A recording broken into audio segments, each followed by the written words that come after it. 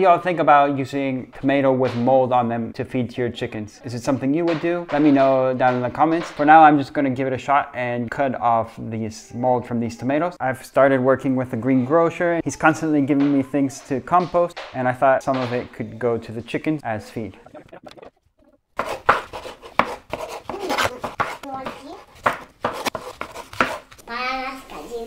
For the chickens, right, Adra?